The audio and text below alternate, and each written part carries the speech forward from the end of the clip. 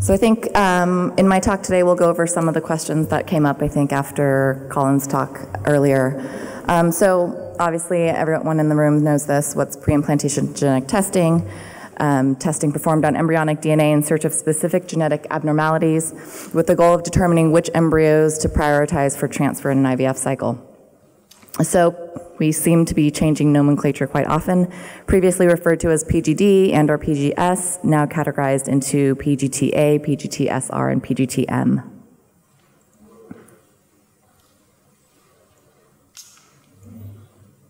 So the types again, PGTA screens for chromosomal aneuploidy, previously referred to as PGS. PGT-SR screens for structural rearrangements, which is what I'm going to be talking about today. For instance, unbalanced translocations, previously referred to as PGD. PGT-M screens for monogenic diseases, i.e. single gene disorders, previously also referred to as PGD. So PGTR, looking at the prevalence of structural rearrangements. In the general population, we see reciprocal translocations about 1 in 500 individuals, Robertsonian translocations about 1 in 1,000 individuals, inversions, including the benign variants, about 1%. There are many known normal variants of inversions, ones that really don't seem to have any reproductive effects and thus don't require PGT-SR. About 4.7% of couples with recurrent pregnancy loss, defined as 2 or more miscarriages, include at least 1 carrier partner, and of those RPL couples with a structural rearrangement, a majority are typically reciprocal or Robertsonian translocations. The remainder of the structural rearrangements found in these couples are mostly inversions and then complex rearrangements. So again, couples wherein at least one partner has a structural rearrangement have a substantially higher risk for miscarriage or having a child with a genetic disorder. So PGT-SR can help these couples maximize their chances for a successful pregnancy and healthy live birth.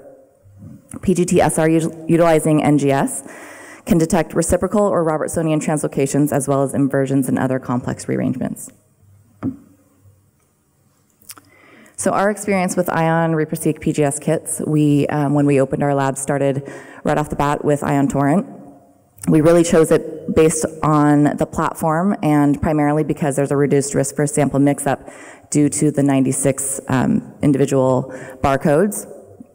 Our techs really enjoyed the simplification of the lab workflow coming from another platform previously, and of course reduced noise and artifacts compared to other platforms. I think somebody asked a question in one of the earlier talks, and I think it's pretty key to have experienced personnel so that you can determine, differentiate between noise and something that should be called.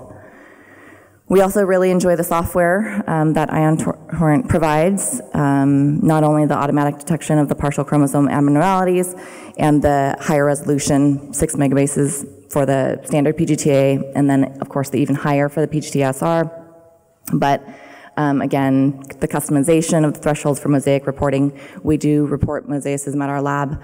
We report the actual percentage that comes off of the software. And then we really enjoy the ability to transfer the data directly from the software directly to the report template. So we copy and paste it onto the report, and that helps prevent any human transcription errors. And then finally, why we went with Ion, the service and support. So inevitably, you'll have a problem with your hardware and your software, and you'll want someone to be able to help you with that immediately. And we've had a great experience thus far. Very competitive and reasonable pricing, and then the research collaborations that we have ongoing. I think Colin went over this earlier. The ReproSeq lab workflow is fantastic. We run 96 samples per run, very rapid processing, standard sample processing regardless of tests, so regardless of whether it's PGTA or PGTSR, it's the same sample processing, and it moves through very quickly. So again, pre-configured analysis workflows for aneuploidy detection. It can be adjusted based on lab preferences, what you are hoping to report. We are, at our lab, are extremely transparent. We like to share our thresholds and whatnot with all of our end users. Of course, all of this is based off of our validation outcomes, so we've done extensive validation and have determined what we want to report off of that and how we want to adjust accordingly. The key features, the plot smoothing, our lab team really enjoys. The updated mosaicism analysis to reduce the risk of false positives. And then, again, something that Colin touched on earlier, the smaller tile size baselines for smaller event calling, which in this case of PGT-SR is extremely important. At Sequence46, our settings, PGTA baselines are 2 megabases versus our PGT-SR at a half megabase. So we do want to note here, though, however, that the smaller tile size is not recommended for the standard PGTA workflow because, as you'll see in some of the slides coming up, some of the results become too noisy and will lead to false positives. So as you're all probably very familiar, a few sample embryo biopsy profiles. We do make an effort to, when we're discussing the embryo biopsy profiles, to make sure that we're very clear that they're embryo biopsies and samples and not necessarily the whole embryo. So 46XY and 46XX across the board. A couple samples for aneuploid profiles. In the top one, the gain of 8 and the loss, and then a triploid 69XXY. Again, noting that in order to call triploidy, you do have to be using the Mosaic workflow. Otherwise, for example, 69XXY would likely be called as a 46XY because the software rounds to the nearest integer. Here's a sample embryo biopsy profile for a mosaic. You can see the 45% gain of chromosome 15. The software calls the copy number. For example, the software here calls this profile 2.45 copies, and then we convert that to the percentage. Here's a sample no call. So in our lab, we call this a failed QC. You can obviously see it's extremely noisy. And so oftentimes the labs will rebiopsy these samples and send them back. And then we'll go into some case examples. So the first one being a known structural rearrangement. We had a 31-year-old male patient with a known reciprocal translocation. Their karyotype is there on 5 and 7. A 31-year-old female partner. Their clinical history was 2 miscarriages. So blown up, this is what we were looking at. The arrows indicate the breakpoints for this translocation. And all the segments here were expected to be large, greater than 50 megabases, so the standard PGTA workflow was utilized. So looking at the samples that they sent us, there were 18 embryo biopsy samples received. The results, 4 euploid or balanced samples, 9 abnormal involving the translocation with or without other abnormalities, 5 additional abnormal or mosaic samples not involving the translocation.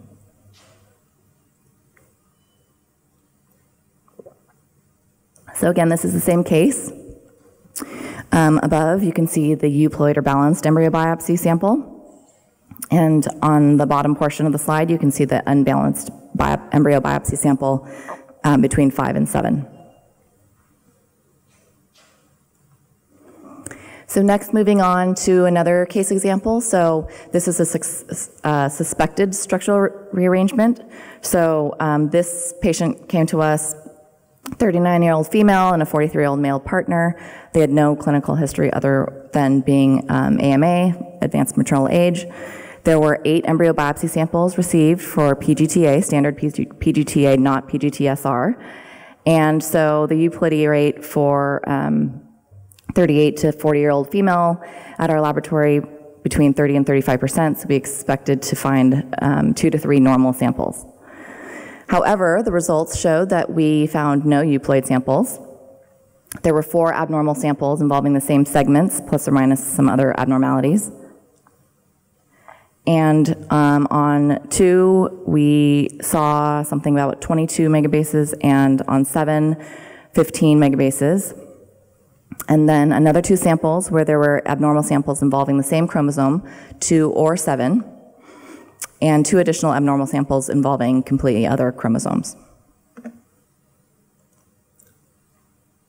So looking at a couple of the samples, embryo biopsy sample number 7, you can see the clear 2 and the 7. On embryo number 11, it was called aneuploid for a partial abnormality of chromosome 2 and nothing on 7.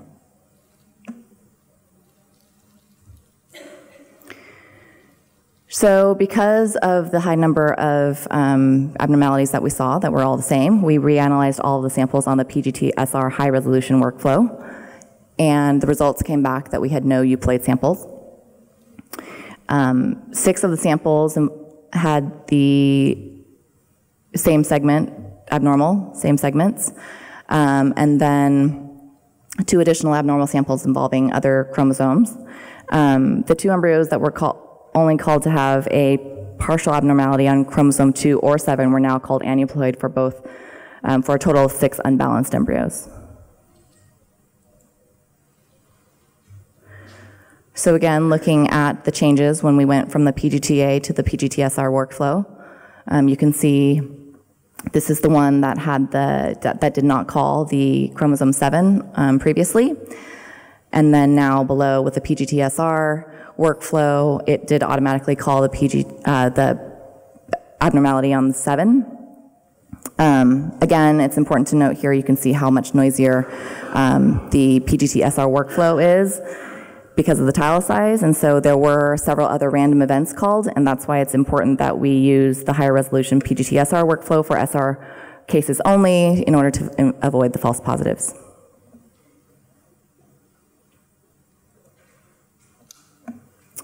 So the PGT-SR workflow in this case identified the same abnormal segments in 6 of the 8 embryos. The results reported on the report as suspected translocation with a recommendation for karyotypes in both partners, and then upon follow-up, the male partner's karyotype revealed a reciprocal translocation, exactly where we expected it to be. And then finally, the last case that I'll go over is another suspected structural rearrangement, this time even smaller. So 36-year-old female patient and a 38-year-old male patient, clinical history of only AMA, again. First cycle, 3 embryo biopsy samples received just for standard PGTA. Euploidy rate expected was 40 to 45%, so we expected 1 to 2 normal embryos. And the first cycle results turned out just fine. We saw 2 euploid samples, 1 male, 1 female, and 1 aneuploid sample, male with a partial gain, 2 partial gains. However, this patient came back for a second cycle. They wanted to bank additional embryos, and this clinic that we work with typically has their older patients go through more cycles if they're hoping to have more children. In their second cycle, there were 5 embryo biopsy samples received for PGTA this time. Again, we would expect about 2 to 3 normal samples. And the second cycle results, there was 1 euploid sample that was female, and then 4 aneuploid samples, all male, with a partial gain. 1 also had a small partial loss. So we reported these results as suspected Y chromosome structural rearrangement with a recommendation for a karyotype in the male partner. And the couple underwent genetic counseling the following day to review results and discuss possible outcomes of the karyotype and clinical interpretation. And then further internal discussion regarding the Y chromosome abnormality led to a reanalysis of all 8 embryos from the first and the second cycle with the PGT-SR workflow with special attention to that Y chromosome. So our results showed that all the male samples showed the same partial Y chromosome loss and a partial Y chromosome gain.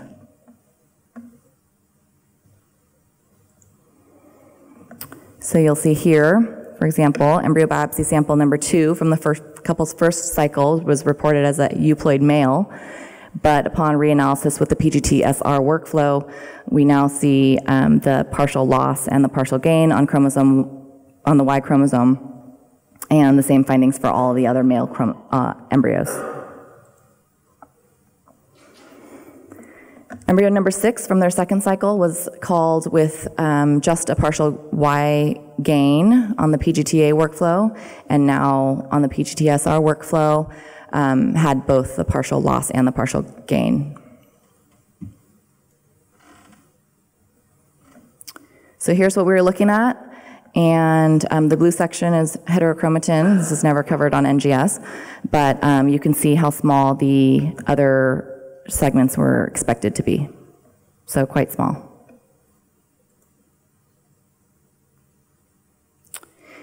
So we issued new PGT-SR reports for both cycles, indicating that all male embryos appear to have the same Y chromosome related to structural rearrangements. Chromosomal microarray was recommended for the male partner because the segments were too small to be reliably detected on standard or high-resolution karyotype. And the results returned as expected, partial loss and partial gain of the Y chromosome, which was actually called a variant of unknown significance by the laboratory. So there was a deletion and the duplication, again, even smaller than we had expected. And interestingly, the deletions within this segment can actually lead to male infertility, but duplications have known clinical significance. And that is all I have.